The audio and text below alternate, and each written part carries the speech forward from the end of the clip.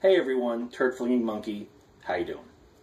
So I've gotten a lot of responses from my Women's Suffrage Cause the Welfare State video, so I just thought I would address some of them. Namely, I'm responding to Missy Baker, who says, and I quote, "If our system collapse, it will because of the military and corporate financing, not welfare or free/inexpensive health insurance."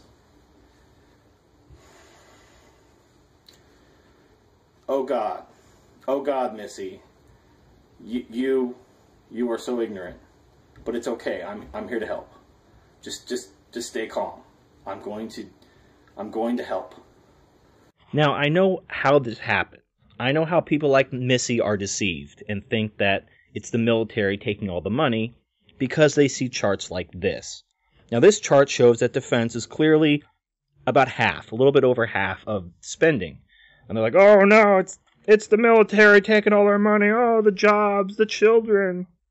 All right, look at the rest of the chart. We got defense at about 50%, agriculture, commerce, energy, financial services, homeland security, interior, labor, health and human services, education, the legislative branch, military construction, veterans affairs, state, foreign operations, and transportation, housing, and urban development. Notice anything missing? There's some budget items that are missing from this pie chart. Well, yeah, there's some big budget items missing from this chart because this is only discretionary spending. Discretionary means Congress has to vote on it. They can vote on it, they can vote against it, they have to have their fingerprints on it. The problem with entitlements and welfare is nobody wants their fingerprints on it, so they make that mandatory spending. If they make it mandatory spending, nobody has their fingerprints on it, they don't have to get judged for it in an election because they're a bunch of cowards. They want to give everybody free crap, and they don't want to have to be the ones to be blamed when the economy crashes. All right, now this chart looks a lot different. This chart is total federal spending for 2014. It includes mandatory spending. So you can see the military, it's that, it's not a small slice, it's a pretty significant slice, it's 17%, and that's the military.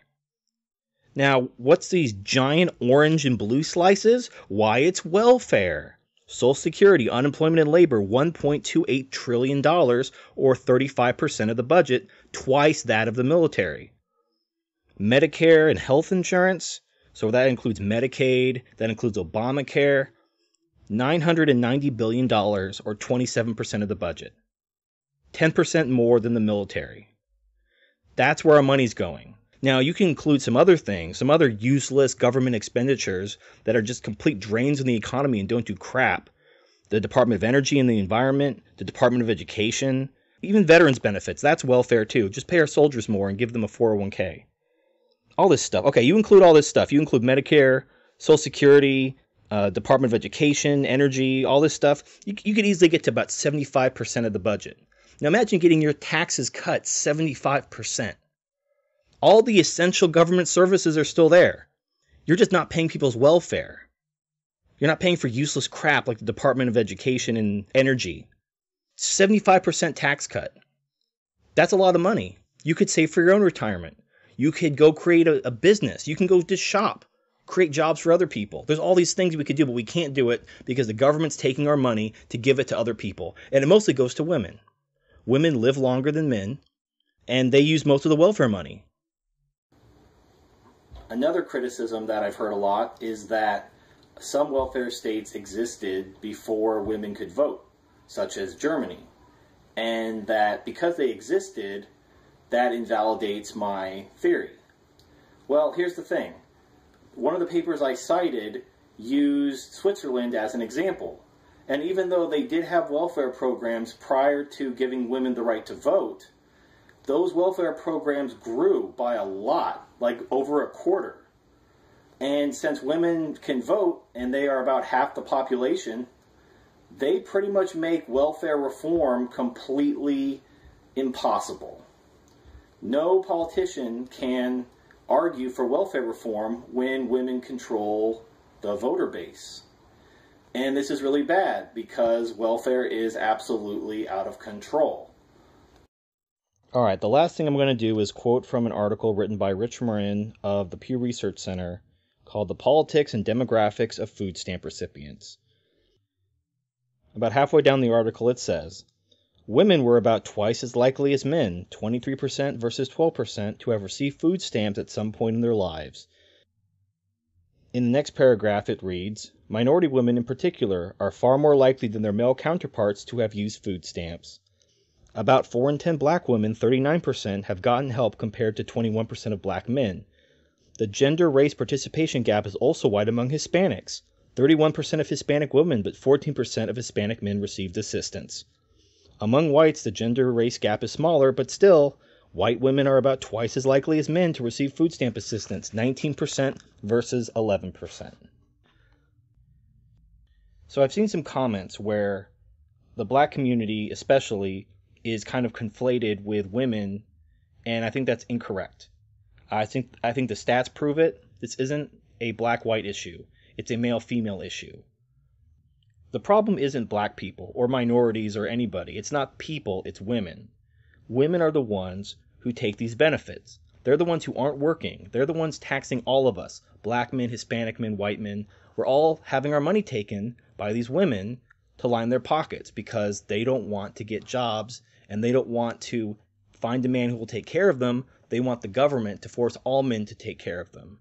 And on the subject of the black community, I think they are the biggest victims of our gynocentric culture and feminism. If you look at the community, they've been destroyed by welfare. They are just littered with single mothers, raising awful criminals. It's not the men's fault.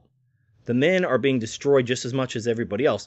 It's more apparent in their community because their community is smaller, but the problems in that community are coming out in all communities.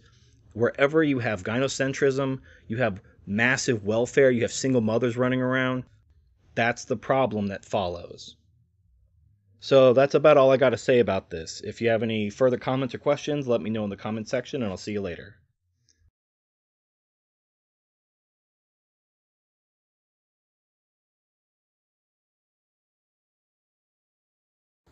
Hey everyone, Turd Flinging Monkey, how you doing? So I've gotten a lot of responses from my Women's Suffrage Cause the Welfare State video, so I just thought I would address some of them. Namely, I'm responding to Missy Baker, who says, and I quote, "If our system collapse, it will because of the military and corporate financing, not welfare or free/inexpensive health insurance." Oh God, Missy, you are so ignorant, but it's okay. I'm here to help. Just stay calm. I'm going to help. Now, I know how this happened. I know how people like Missy are deceived and think that it's the military taking all the money because they see charts like this. Now, this chart shows that defense is clearly about half, a little bit over half of spending. And they're like, oh no, it's the military taking all our money. Oh, the jobs, the children. All right, look at the rest of the chart.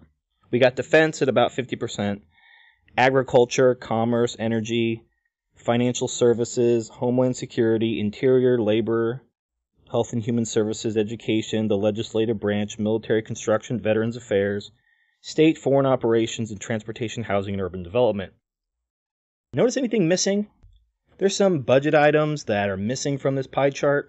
Well, yeah, there's some big budget items missing from this chart because this is only discretionary spending. Discretionary means Congress has to vote on it. They can vote on it, they can vote against it, they have to have their fingerprints on it. The problem with entitlements and welfare is nobody wants their fingerprints on it, so they make that mandatory spending.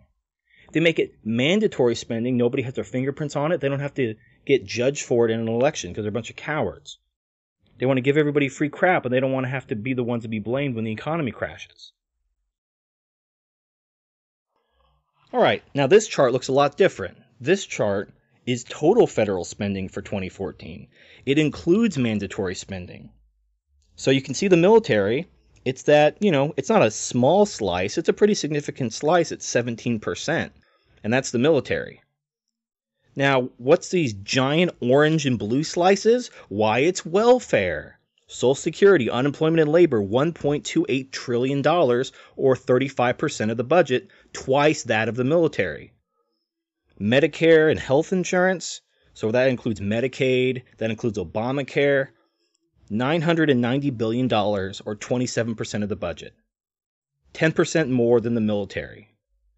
That's where our money's going. Now, you can include some other things, some other useless government expenditures that are just complete drains on the economy and don't do crap. The Department of Energy and the Environment, the Department of Education, even veterans benefits. That's welfare too. Just pay our soldiers more and give them a 401k. All this stuff. Okay, you include all this stuff. You include Medicare, Social Security, Department of Education, Energy, all this stuff. You could easily get to about 75% of the budget. Now imagine getting your taxes cut 75%. All the essential government services are still there. You're just not paying people's welfare. You're not paying for useless crap like the Department of Education and Energy. 75% tax cut. That's a lot of money. You could save for your own retirement. You could go create a business. You can go just shop, create jobs for other people. There's all these things we could do, but we can't do it because the government's taking our money to give it to other people. And it mostly goes to women. Women live longer than men, and they use most of the welfare money. Another criticism that I've heard a lot is that some welfare states existed before women could vote, such as Germany, and that because they existed, that invalidates my theory. Well, here's the thing. One of the papers I cited used Switzerland as an example. And even though they did have welfare programs prior to giving women the right to vote, those welfare programs grew by a lot, like over a quarter.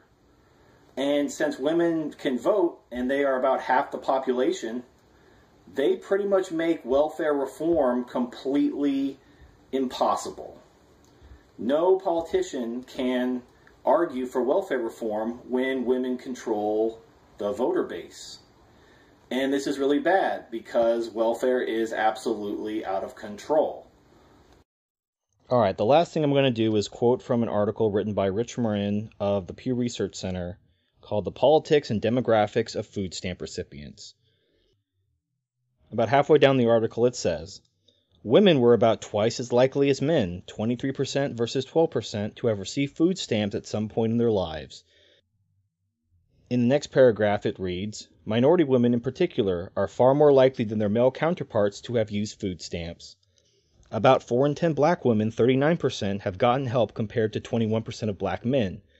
The gender-race participation gap is also wide among Hispanics. 31% of Hispanic women, but 14% of Hispanic men received assistance. Among whites, the gender-race gap is smaller, but still, white women are about twice as likely as men to receive food stamp assistance, 19% versus 11%. So I've seen some comments where the black community, especially, is kind of conflated with women, and I think that's incorrect. I think the stats prove it. This isn't a black-white issue. It's a male-female issue. The problem isn't black people or minorities or anybody. It's not people.